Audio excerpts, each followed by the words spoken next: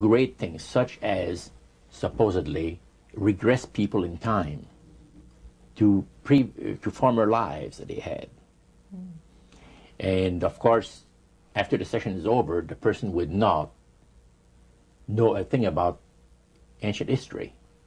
And the person that she or he has talked about performing, certain deeds, we'll say, 3,000 or 4,000 years ago.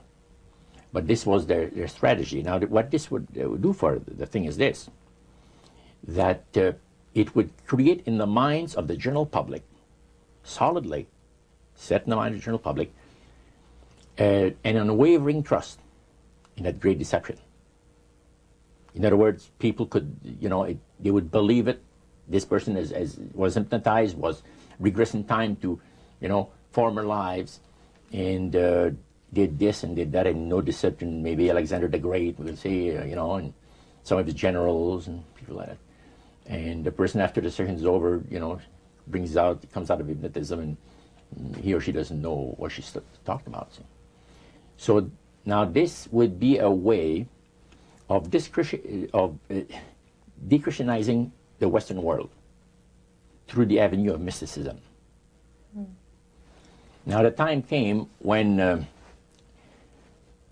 Lucifer decided that he had to choose a person to initiate this thing. And Franz Mesmer, which was an Austrian physician, was chosen. Because now, the priest told you all of this? Oh yeah, okay. Because he was most capable. Mesmer originated a theory called animal magnetism, later on named mesmerism. Mesmer was led by the spirits to believe, and this is what the priest said, was led by the spirits to believe that certain persons have a magnetic influence within themselves, so to speak, that would cause them to have great power over other persons, even to the point of placing them into a trance. And at that time, that was readily accepted by people in general, at the time that Mesmer lived. So people realized, that some people got the capacity to put you into a trance. That's the way. Now, by the time that he died, in 1815, a lot of the physicians in Europe were using hypnotism as a means of anesthesia. Now, hypnotism is the same as mesmerism? That's right. Okay. So mesmerism that's been developed to a higher degree of refinement. And the priest went on saying that the plan of Satan to deceive the human family this way, he says, is the most intriguing thing to his mind. And he went on saying how it was going to be brought about.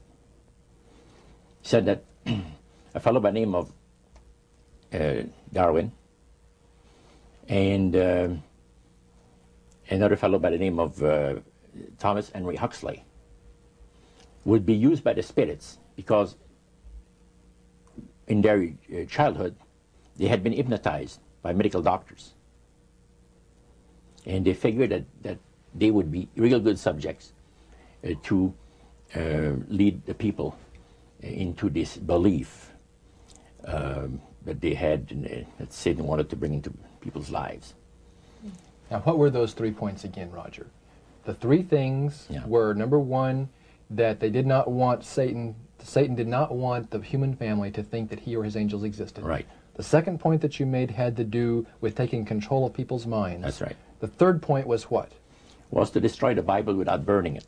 Okay. See? And what was his strategy on that? On that, it was very interesting. Because after the Great General Council, it was decided that Satan would tutor Charles Darwin personally in setting up the principles of his theories of evolution. He was tutored by Lucifer himself, fallen Lucifer. And at that time, it was understood, Satan and his spirit counselors understood that if a person was led to believe in the theory of evolution, it would, in his life, destroy completely the creation week of the Bible, the fall of man, and the plan of redemption. It would do away with it. In one fell swoop. Yeah. Now, he made a unique statement. He said that according to the spirits, anyone that teaches a theory of evolution is considered to be a minister of a great religious system. See, they call it the religious system, the theory of evolution, because it is a system of schooling people and getting them to disqualify themselves from being members of Christ's kingdom. And he said that every teacher of that theory is recognized by the spirits as a person of great value and receives a very special unction from Satan himself, giving great power to induce spiritual blindness, to convince and convert. 3 capacities are given to those teachers of the theory. Then, that's not all. The priest says that Satan considers the teachers of the theory of evolution to be so valuable to him that in the sight of all the inhabitants of the galaxies, he assigns a retinue of bright, beautiful angels to follow that educator all the remainder of his life. And that in the sight of the inhabitants of the galaxies is the greatest honor that he can bestow upon his workers, upon mankind, and to, until the controversy is finished. That was quite enlightening. Now, the high priest was talking just sort of like a preacher would talk up front. Was he enthusiastic? Did he seem like he had bought into this and was excited about it? Oh yeah, he believed it 100%, no question about it, everything. Why would he be so excited about spirits trying to deceive human beings? Because obviously out of this council of the 1700s, deception was a major part of the strategy. Why? Well, he says it's deception. It's like politics. You believe in one candidate, the other person believes in the other candidate, and they're fighting to get the position, and it's just a matter of who's going to be the smartest. And with Lucifer, the fallen cherubim, he's very smart. He's going to win, and Christ's going to abdicate the rights of the planet. He's going to resurrect his people, have established his kingdom that lasts for ever and ever. God won't be able to destroy him because it would be against God's, the Creator's nature to destroy Lucifer in the fire. Beside that, he said, spirits now, even spirits, have the capacity now to outlive fire. He says, you don't believe it, go to India or some of those countries where they have firewalkers. And it's done by the power of demon spirits. These people are energized by demon spirits, so they can walk on those hot coals without burning themselves. And this is what the high priest said. And he says, if they want to use fire, they can use it. It's not going to burn anybody.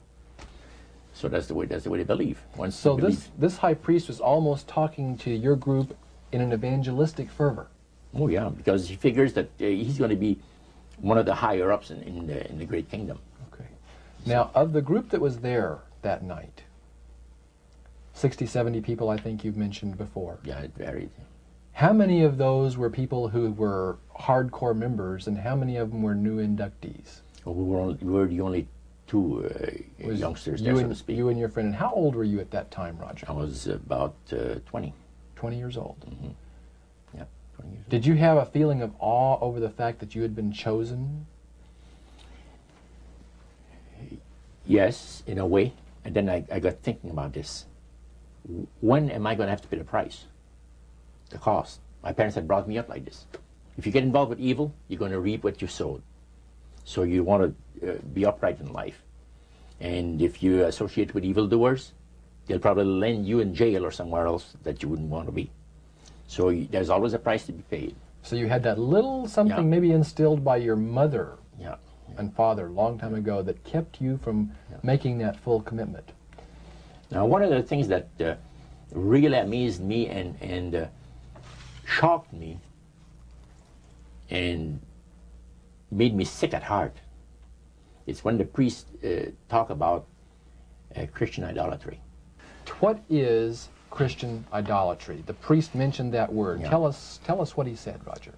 He said that Christian idolatry is the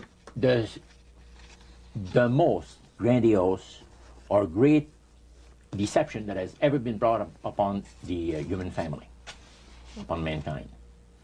And he says, and he boasted that demon spirits are continually defiling Christian churches through the avenue of necromancy by using a form of spirit worship that involves hundreds of millions of Christians into idolatry without their being aware of it. Now, what is necromancy? Describe or define necromancy for me. Their belief, popular belief of necromancy, is to conjure the spirits of the dead. So that you can speak with someone who has died. Right. Like the seance that you originally went to was they